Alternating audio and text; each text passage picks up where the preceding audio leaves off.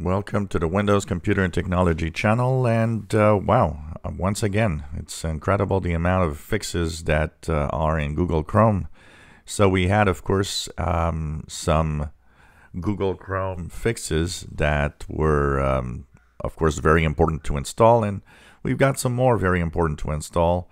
If you are on Chrome, well, which is the majority of you guys, make sure that you check out on the upper right corner and then in help.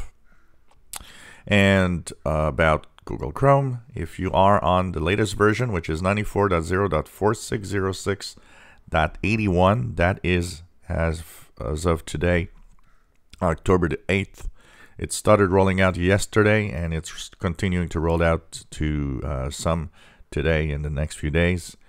Contains 4 high severity security fixes.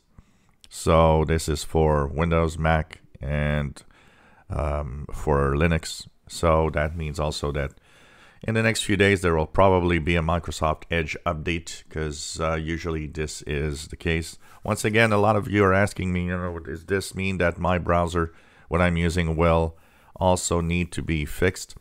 Every browser that is Chromium based, usually most of them have the same security flaws in the Chromium, especially when it's in the Chromium base of the browser. Somebody was mentioning Firefox. Firefox is not based on Chromium, so Firefox is a different thing. Their own security updates are very different. But if you use, Brave, if you use Opera, if you use whatever else you're going to use, these browsers are Chromium-based. Edge. These browsers are Chromium-based. This means it's not the same day. So Google Chrome releases its updates.